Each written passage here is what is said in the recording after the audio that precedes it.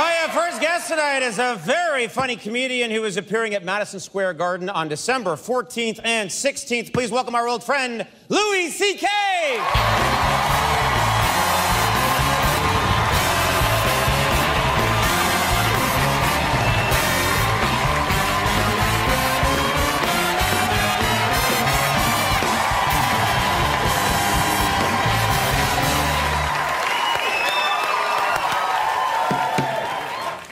Very nice. Very nice. You get that all the time now. Thank you. Look at that. That's very nice. Thank you. You've got one of those names that sounds like they're booing you. Yeah. You and Springsteen. It's a horrible thing. That's right. This is great. It's White Night at the Apollo. Sea of white faces.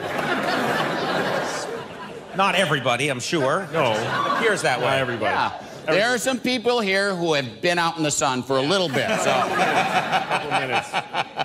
I enjoyed the Alvin Ailey, the dancing. Oh, you like the dancing thing? Yeah, dancing is really inspiring to watch when somebody, you know, it's a terrible life choice. It's the dumbest, it's the worst career choice. You're saying dancing is a terrible career choice. You like watching it, but you think it's a terrible career choice. It's the worst available career choice. What are you talking about? It's a massive amount of dedication followed by giving up. That's what they all have to do. Because what are you talking there's about? like 3 dance jobs on the planet Earth. And there's no second tier.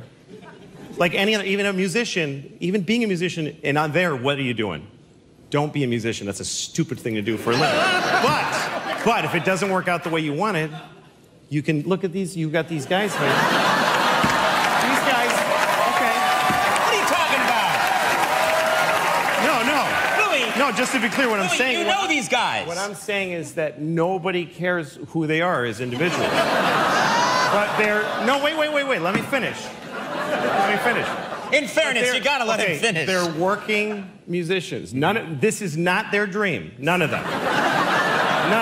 They each wanted to be separate rock stars. But they're just a clump of nothing that makes a noise. It makes a clump of nothing. And they're supporting their families. They're supporting their families and they're paying their rent by just being nobody that anyone cares, making a noise that a computer can make. No, that's not true. It is. It's not. What I'm saying is that a musician, that's a viable look at this. You guys are great examples. Yeah. That's a good idea. Good idea. You're saying dancing is not like That's right. that. If you're a dancer and you're the greatest dancer ever, nobody gives a shit, first of all. I mean, because everybody dances. And then how many millionaire dancers are there? I don't know. You can dance for like 2 seconds at your peak. You got to give up. You know, I mean, stripping, you can strip, but you don't need to go to Alvin Ailey to learn to do that. Yeah. That's a good career choice. Right. Being a stripper. So, I mean, as far as financially. Financially, yes. I'm not saying, look, and that's why they're wonderful people, because they're doing something very stupid that we can watch. I mean, stupid for their lives, wonderful for ours. Now listen, Louie, are you saying, first of all, Louie, let's get clear here. Yeah. Are you personally yourself someone who enjoys dancing? Are you a good dancer? I mean, I don't dance. Okay, like I was watching, there was, late night commercials. I watch those, I can't sleep anymore. So I'm watching late night commercials, and there's this one about, it's a guy selling DVDs. If there's still people buying DVDs on television. Right. And he says, I can teach you how to dance like NSYNC and Boys to Men, all those bands. Yeah. I can teach you to dance just like them, because I taught them. I'm the one who taught them. First of all, I was very disappointed, because I thought NSYNC and those guys, that they just did that. I thought that's why they're called NSYNC, because they have this amazing, that the music starts and they just make all the same exact choices every time they dance. That's what I thought. That was your dream, yeah? About them. Yeah. And now I find out it's just this guy taught him how to do it. But then I'm watching the commercial, I'm like, this is stupid. You know when you watch those things, this is stupid. But he's showing how he took ordinary people and they're all doing the they're doing the moves. Right. And he said, you can have all these moves if you watch the DVDs. And I started going, I kind of want to get this DVD. I kind of want to get it and bring it home and do like 30 minutes a night. And then I would just have all those moves. Right. And I would never do them. I would never dance those moves. Wait, you'd learn them but then never do them? I have them. They're mine. They're mine. No one can make me feel like I'm nothing. Yeah. So it's secret. It's your quiet I walk secret. around, some guy's looking at me like, piece of shit, look at that fat piece of shit. And I'm like, you don't know what I could do right now.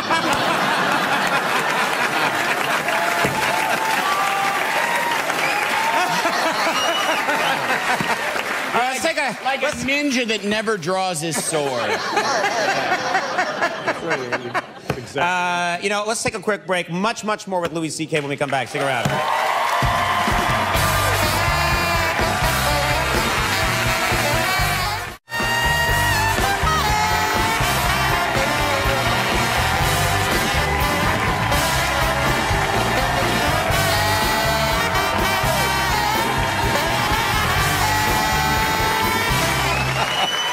Back sitting here with Louie C.K.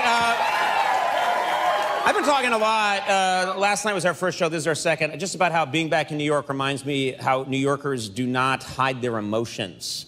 And you're here a lot, obviously, and I find that to be quite refreshing. A little scary sometimes, but very refreshing. It's nice, because when people are all acting nice, you got to assume that they're lying. Right. It's not human nature is to be a little bit all the time, you know. Yeah. So. But I was shopping for groceries, and I looked over, and there was a woman standing over there, and as I looked over, she looked away in a way that I knew she'd been looking at me the whole time. And she went like, ugh. Like that, just looking at me like, ugh. And then I'm walking in another aisle, same store, and some guy saw me, and he looked me up and down and went, ah. And he just... And I was like, I know, but how do you know? You know, like, what's getting through?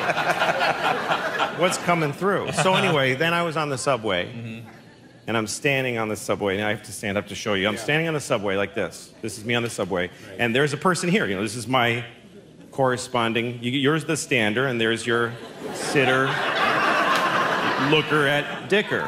They're just right there. I mean, that's what they have no choice. They're sitting like this, and you're standing over them. I mean, women are decent and they stand like sideways, but we just go like, hey, there you go. There you go.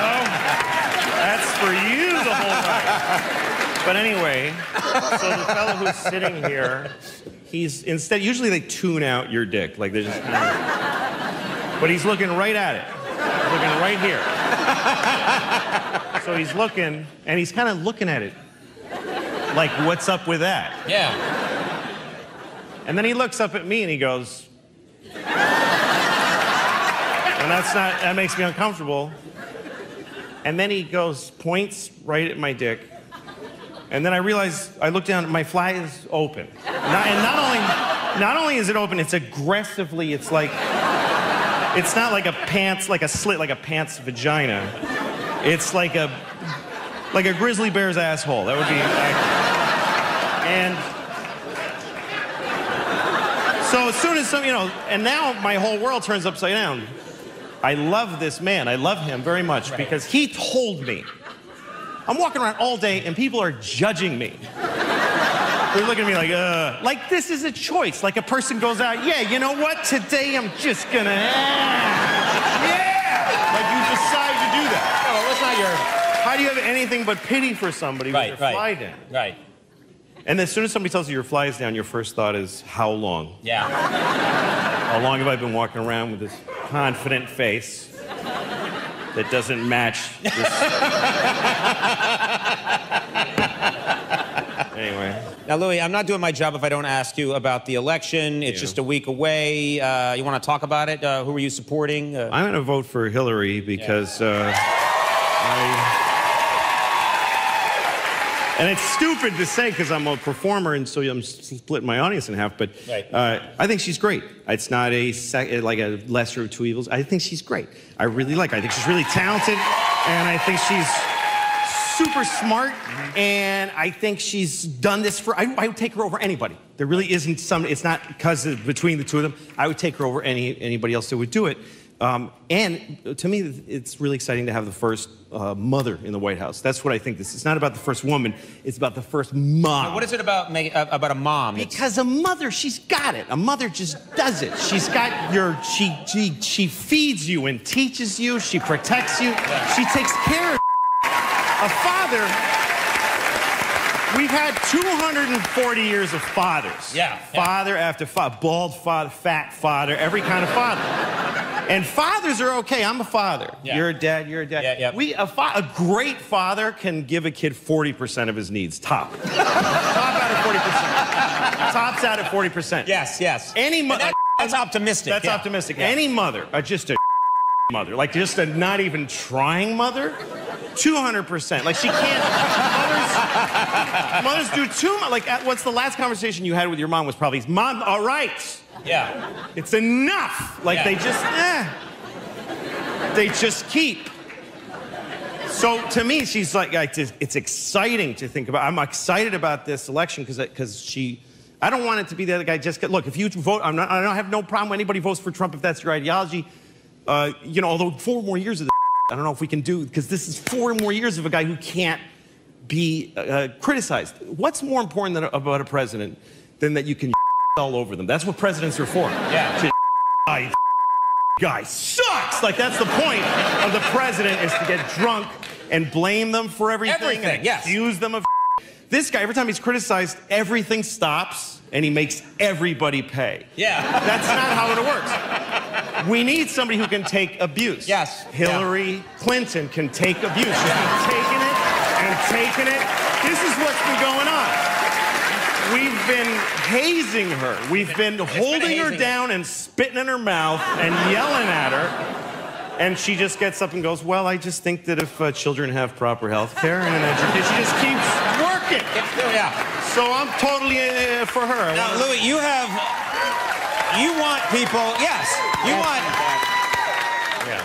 You really changed my mind. I was all in for Trump. I'm glad you're here. But you know what? You feel a specific need, or it's important to you that people get out and vote, especially. There's some younger people out there, millennials, that say, oh, I don't know if this is, there's a good choice for me here. I don't know if I'm going to vote or I'm undecided. Exactly. I don't have any quarrel with somebody who votes for Trump if that's what they feel that they want. But if you don't vote at all, because you just, I don't know about her. She's like, if you're like a liberal who's not going to vote, you're a piece of because, wait a minute. Because this is what they're like, I don't really like her voice. Grow the Are you kidding me? Grow up. I just don't, something about, I don't want somebody who's likable or cool anymore. We need we need a two-faced, conniving, crazy, just somebody who's just got a million schemes. And by the way, all her is out there. Yeah. Every email she ever wrote is in the newspapers, and she's not in jail, which is amazing. But we need just a tough bitch mother who nobody likes, and who just does. So this is my feeling overall. I think if you vote for Hillary, you're a grown-up. Yeah. If you vote for Trump, you're a sucker. Right. If you don't vote for anybody, you're an asshole. Right. That's what I think, overall. Nice summation. Yeah. Put it together nicely. Thank you. Louie will be performing at Madison Square Garden December 14th and 16th as part of his nationwide stand-up tour. Tickets for all shows are available at louisck.net. Louie, always brilliant. Thank you so much for being here. Louis C.K.